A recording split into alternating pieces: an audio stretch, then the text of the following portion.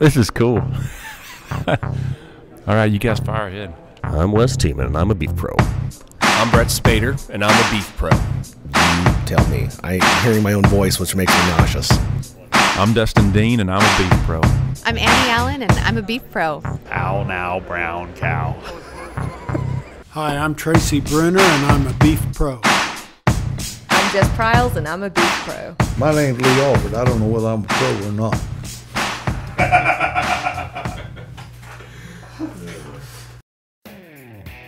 Welcome to the Beef Pros podcast. I'm Ben Spitzer along with my friend Garrett Thomas. You bet. Today is a interview that I've wanted to do ever since we even thought about doing these podcasts. Mr. Lee Alford is, I would call a good friend and maybe even a hero in some respects. So, Mr. Alford, we really appreciate you sitting down with us. And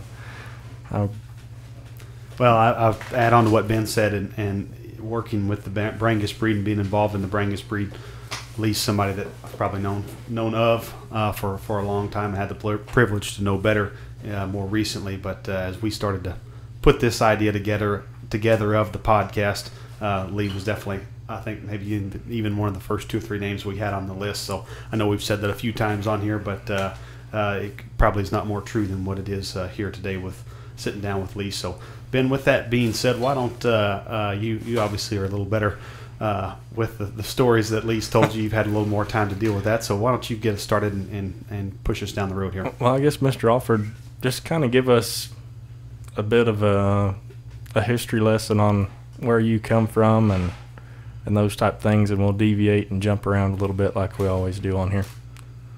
Well, I was raised in Caldwell, Texas. My family, my great-great-grandfather hit here in 1831. My great-grandfather Alford was here in 1849.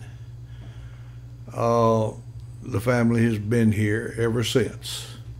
My grandfather was born in 1876 in a dirt-floored log cabin, and from there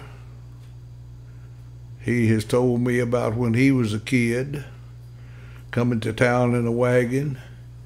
There wasn't a gate in the 10 miles it took to get to town, and the prairie chickens flying up from under the wagon, things that people will never again see.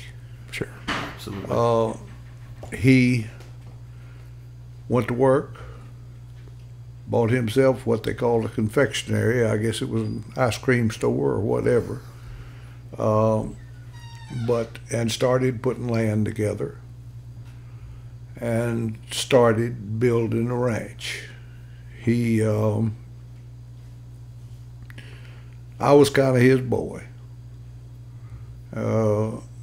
My dad was in the insurance business, and when I was a kid, if I had my choice of either going to the insurance office with my dad or going to the ranch with my grandpa, it was a no-brainer. Didn't take you long to make that decision. I was with the old man. and he had me on a horse when I was young. He also bought me a hat because you did not go bareheaded around that old man, and it stuck. I can sit in this office, and if I've forgotten something in my truck and I go out to get it, I'll pick that hat up off that rack, put it on my head before I go to the truck. It's ingrained. Absolutely. But I was 5 years old, and I was all over this town horseback.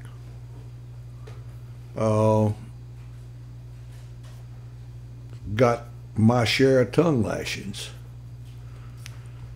for what I did horseback, but was taught how to do it right. Mm-hmm. And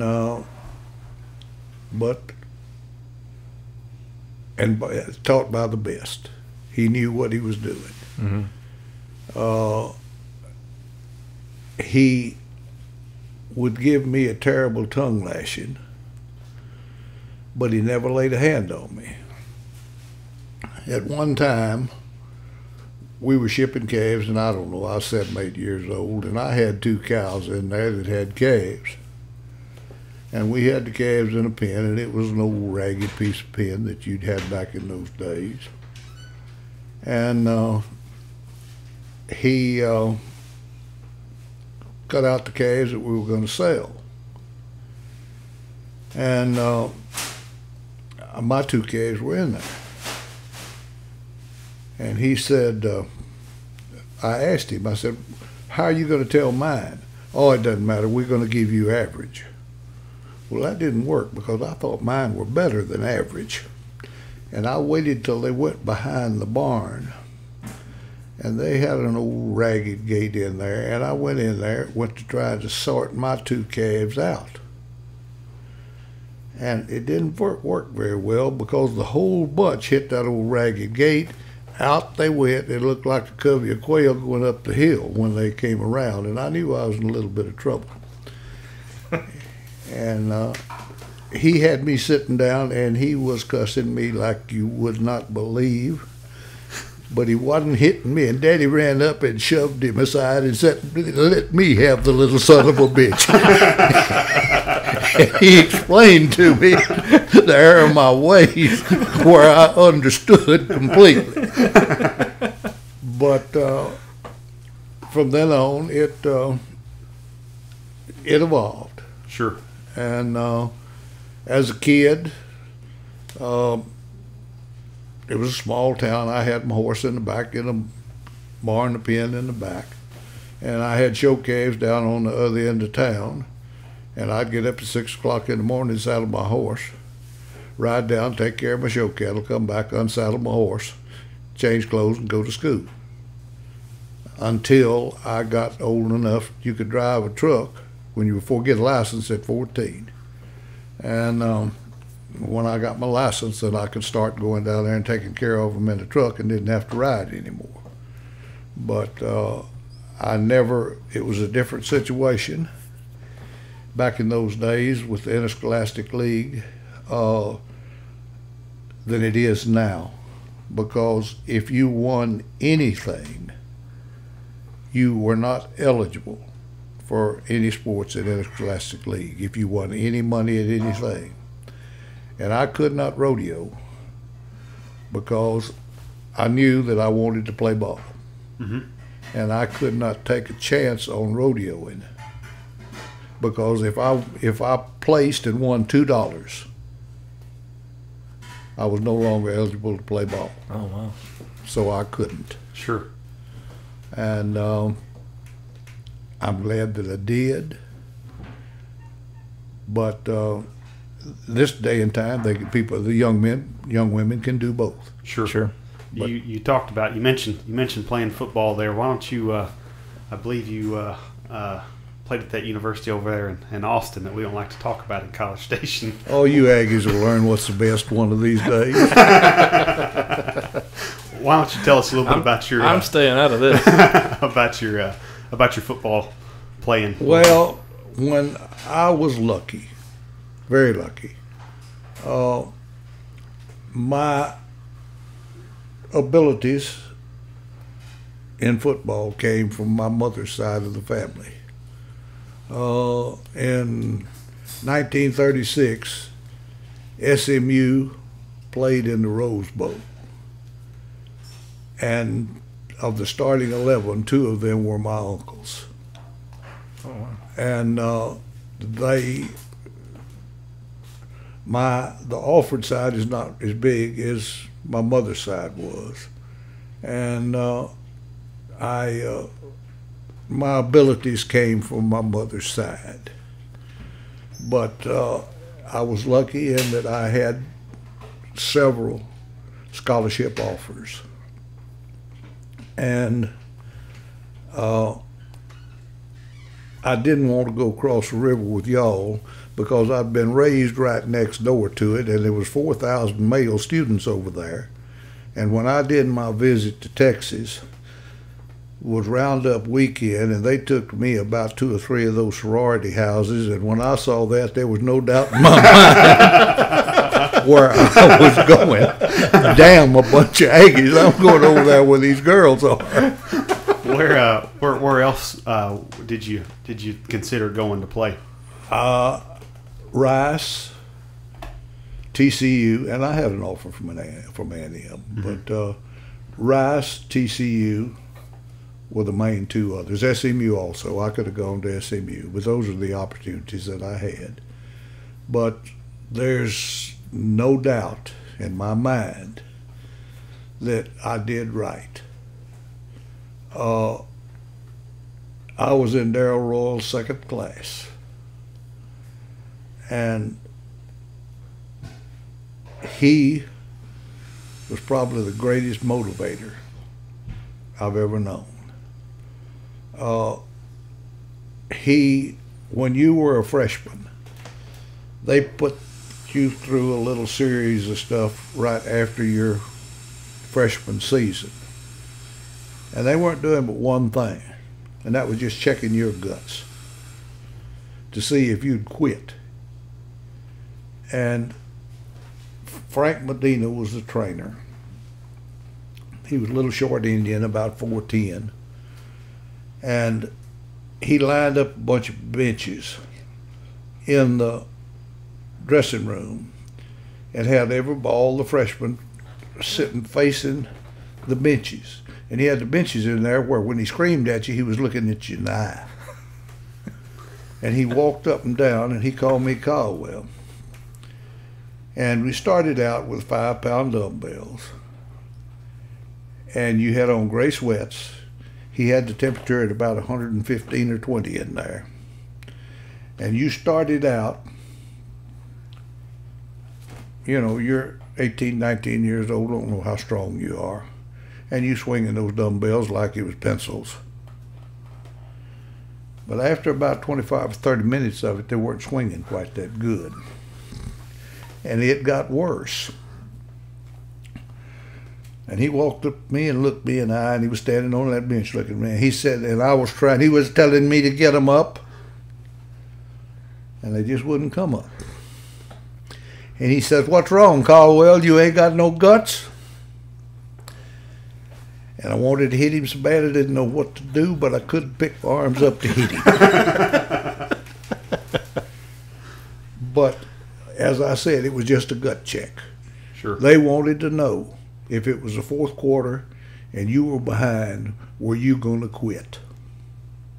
And that's where they learned. And that hot room, it thinned the numbers down, I can promise you. But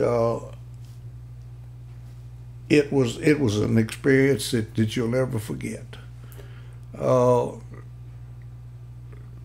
of Coach Rawls' expressions or sayings, and he had a lot of them, was he talked about winning. He said, tying is just like kissing your sister.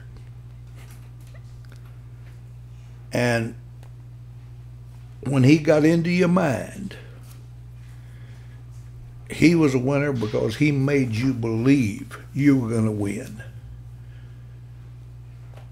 It was bad in some ways when you got into business, because in business there's times you need to quit, but you got mad and you wouldn't quit because you were not allowed to quit. But you could be behind 10 points in the fourth quarter, and there was no doubt in your mind you were going to win it. And the few that you lost, if you'd have just had 2 minutes more, you would have got it. And that was the reason that man was such a winner, because he could get into a young man's mind and make him mentally prepared to win. And that's all he went out there for. He didn't go out there to play, he went out there to win. Sure. When you played for Texas, what position did you play? I was a tackle. You were a tackle. What was your height and weight back in those days? That was in the 60-minute day. And these 300-pound boys that they've got playing ball right now can't play for 60 minutes. If I got over 240, they put me on the fat man's table. and that was skim milk and all such as that, and you didn't want that, so you stayed under 240. But I was 6'4", 235, 240 where I played. But then I played tackle both offensively and defensively. Oh, wow. Played both ways the whole. Played both ways. Don't see that too much these days, that's for You sure. don't see it anymore. No such Especially not at that position, that's for sure. Well, I guess tell us a little bit post, and we may come back because those stories. I've heard several of your Coach Royal stories that are amazing. But tell us a little bit, kind of after you finished up doing that, kind of where you went after that. When I got out, I crippled, and I got a leg torn up, and they didn't have the techniques back then that they've got now. And they told me that with time, it was, they laid me on the table and held me like with my leg straight, this right leg, and they could take my foot and go at a 45-degree angle, laying on that table. But it did not tear the ligaments, it stretched them. And my leg was just, and I got to where it had tightened up, but it never, ever got completely tight. And as time went on, it got worse. And finally, I got to the point where I had knee replacement. And the surgeon that did the surgery on me he was a quarterback on the team that I was on. And after it was over with, I said something to him about running, jogging, whatever. He said, no, you do not. These things are not, they're built to take that bam, bam, bam you get from jogging. You can walk fine, and that's I can. He said, but you can't run. I said, well, what if I'm in the pen with a fighting cow that is about to get my butt? He said, for your life, it's all right. So I'm going to make sure I got this straight. The quarterback on your team Did the surgery on was me. the man who did the surgery on your knee. Again, That's one of right. those things you'll probably never see ever again. That's fascinating. That's right. And you still keep up with several guys that were on that team, right? Oh, yeah, yeah. My two roommates were the starting tackles on the 1964 National Championship team. And one of them is an amazing story. His name's Gordon Roberts. His dad was Dean of Men at Purdue, but he had been Dean of Men at Oklahoma when Coach Royal was at Oklahoma. And Purdue was Big Ten, and this was sandlot football down here. And he wanted to play ball, but nobody in the Big Ten would give him an offer. Wouldn't even let him walk on, said he couldn't make it. And his dad called Coach Royal, told him that he had a son that wanted to play. Would he give him a chance to walk on down here? He said, no, I won't give him a chance to walk on. I'll give him a scholarship, send him down here. And that was back in the days when you had unlimited scholarships. I was a tackle when I was a freshman. I was one of 16 freshman tackles. Oh, wow. But this young man who would not be given a chance to walk on in the Big Ten was a starting tackle on the 1964 National Championship team. Wow. Well, I could sit here and talk about your football stories all day, but I guess give us how'd you get into ranching? And I know you're from your grandpa, and they called him Big Lee, right? Excuse me? They called your grandpa Big Lee? Mr. Lee. Mr. Lee. Okay. And you were Little Lee. I was Little Lee. And there are, to this day, some of the older black folks that still call me Little Lee. That's pretty neat.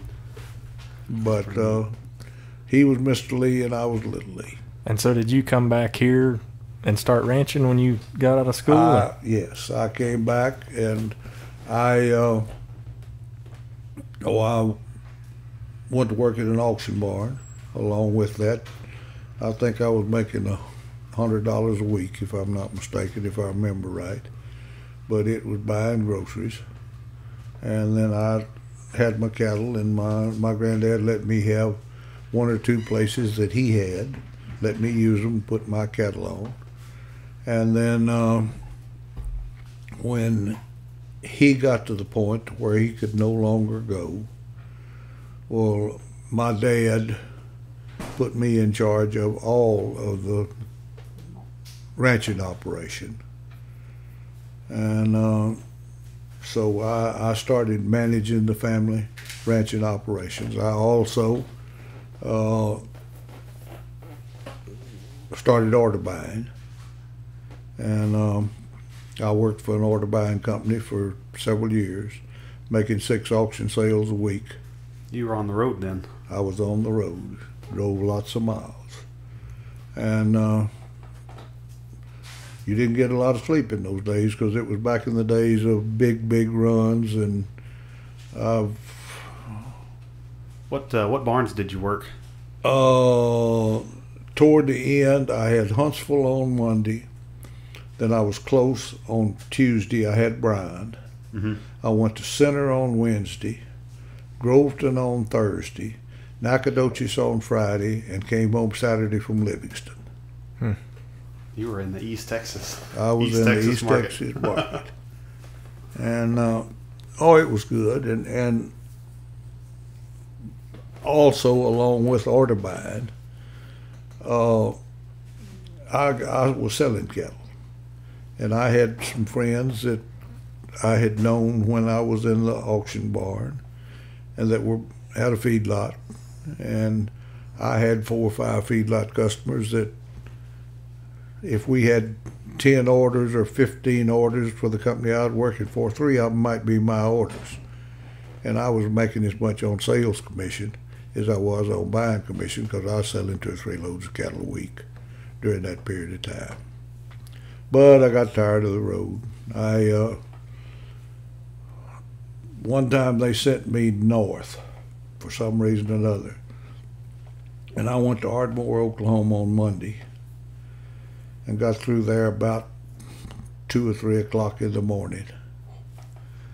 Laid down for a little while and went to, I don't remember, somewhere else on Tuesday. Wasn't a very big sale there. I was through by 8, 9 o'clock at night. Drove to Clarksville. From Clarksville on Wednesday to Paris on Thursday.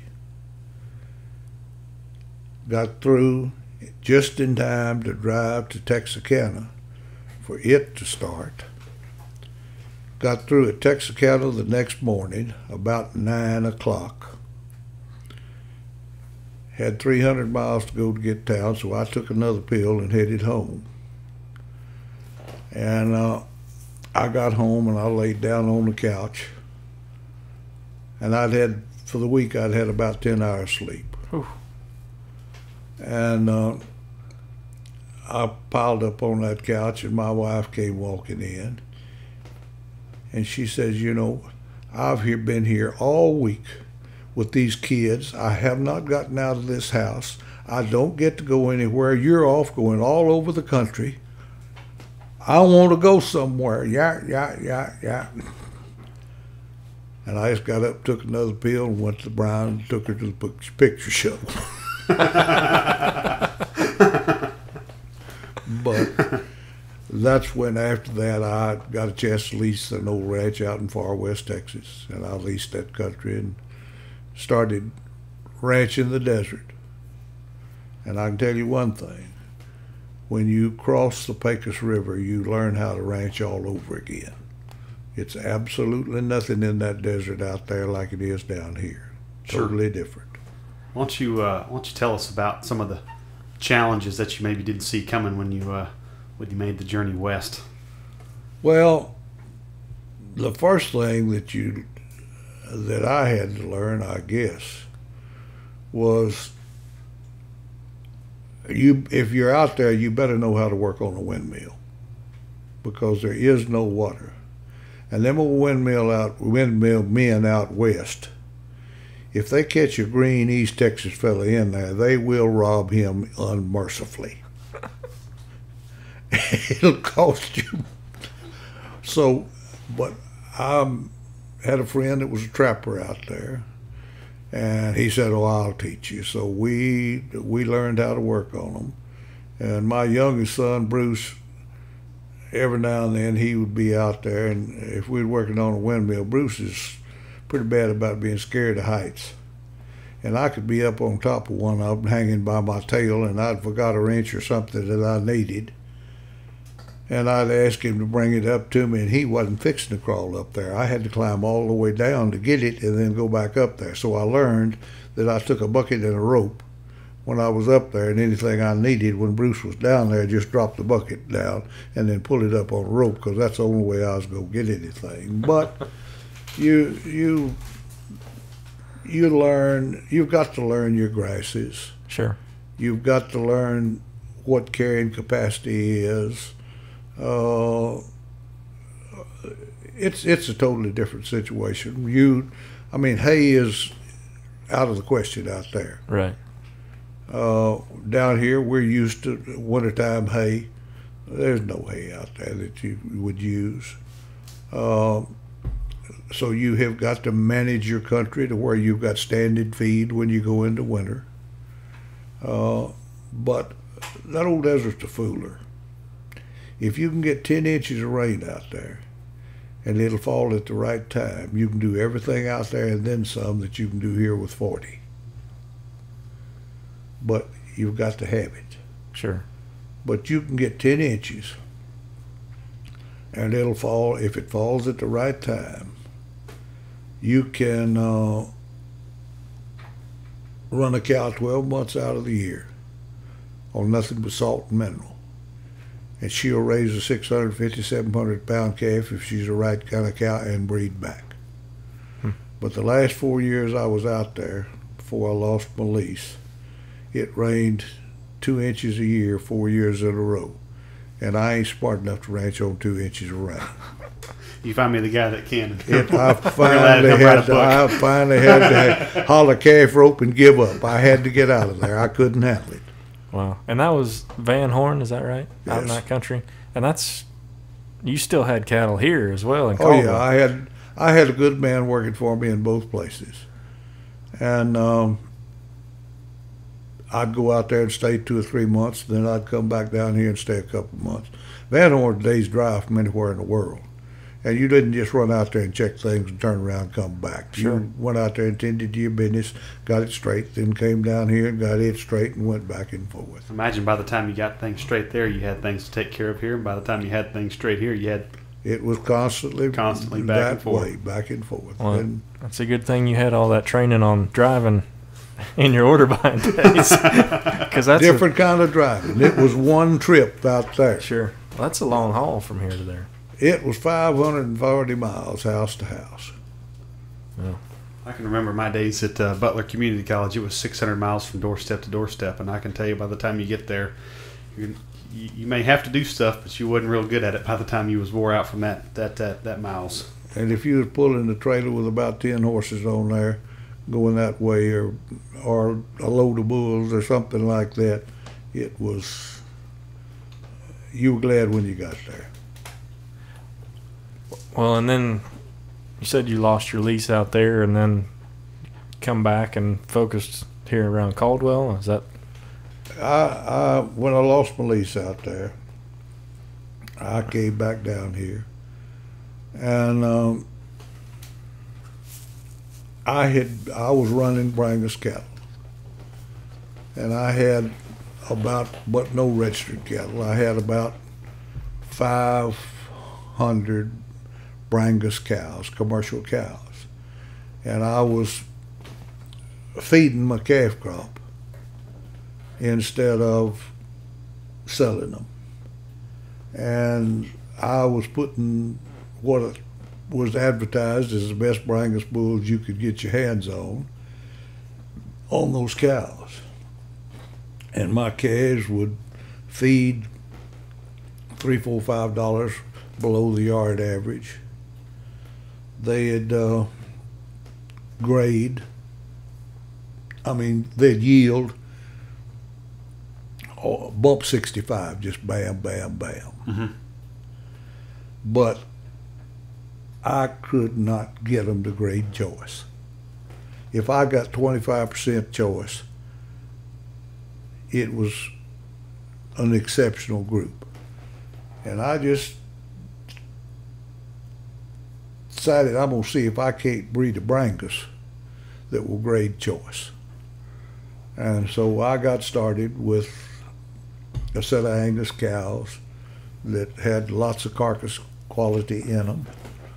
And over a period of time, I found some Brahman bulls that I could get my hands on that their calves would grade. And of course, at that point in time, and to this day, there's still the story that eared cattle won't grade. Well, eared cattle will grade if they're the right eared cattle. But anyhow, I started to see if I could do that. And I had a set of half-blood bulls that I'd raised. I don't know, there's 12, 15 of them. So I put them on feed, see how they'd gain.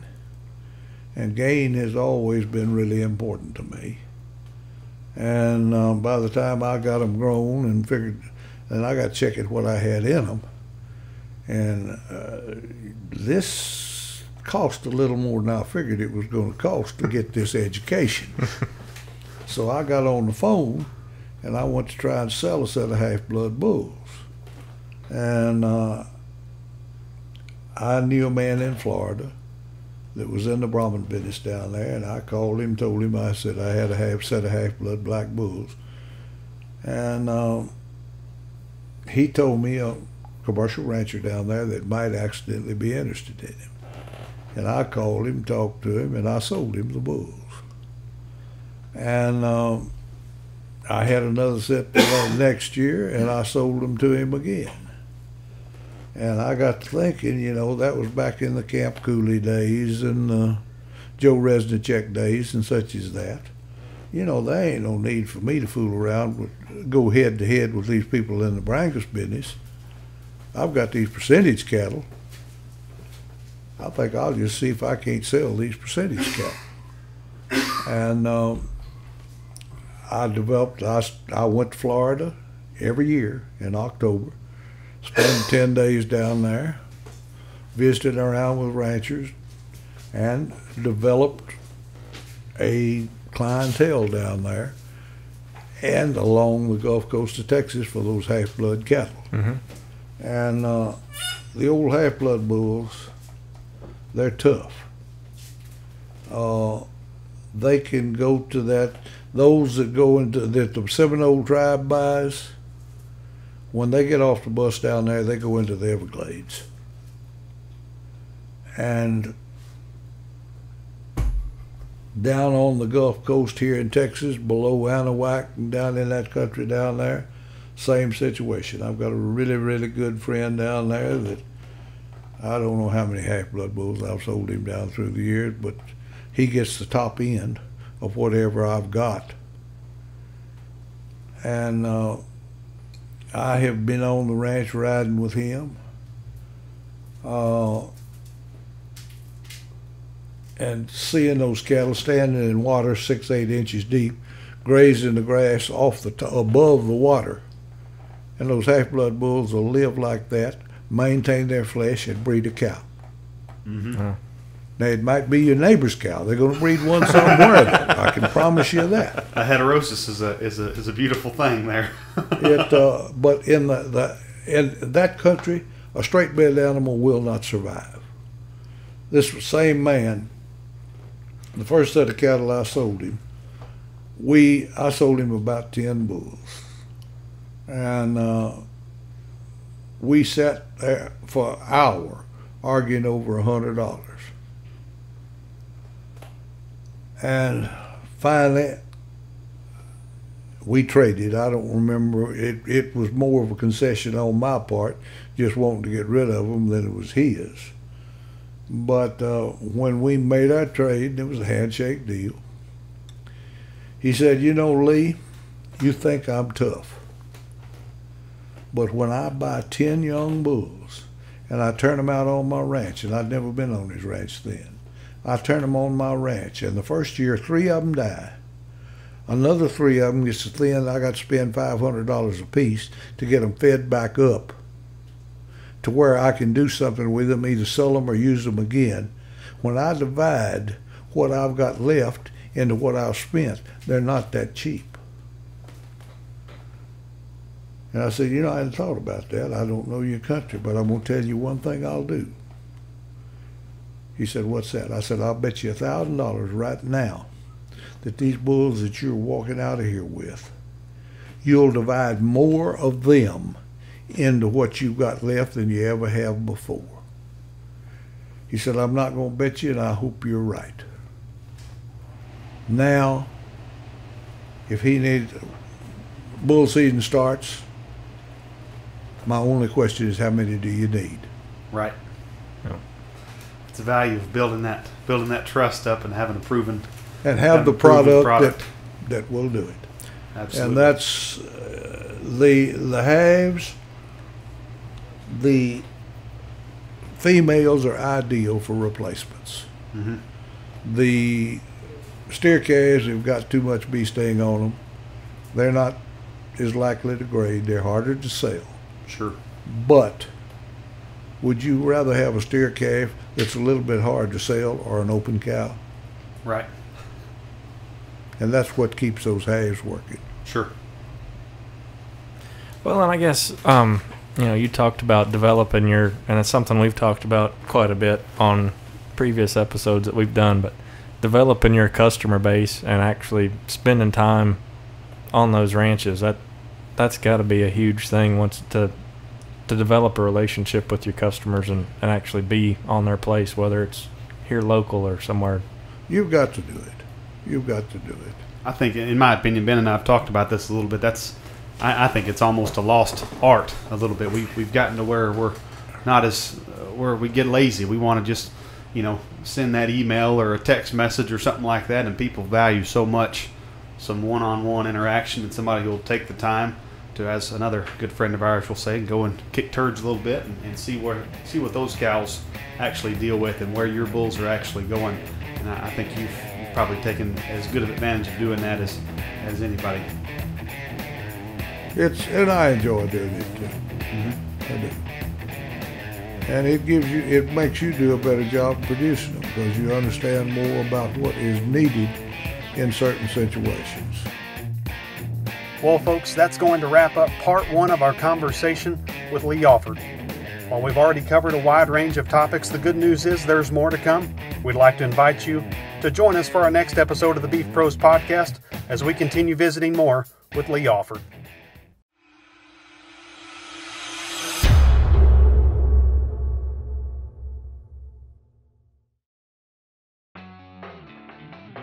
Hey friends, thanks for listening to this episode of the Beef Pros podcast. We really enjoyed putting it together and hope you enjoy listening. We would love to have you stop by iTunes or Stitcher and give us a review. Also subscribe there. You can check out beefpros.com and get previous episodes and check out some pictures, and we'll be posting new things throughout the coming weeks and months. And you can also stop by our Facebook page, just search Beef Pros Podcast, and that'll get you right there. We love the feedback. Keep it coming and let us know what you're looking for in future episodes. So share with your friends, subscribe, give us some feedback, and we really, really appreciate it. The challenge is coming. It's here. 2 years from now, I'll answer whether I'm a pro or not. But I can't tell you right now.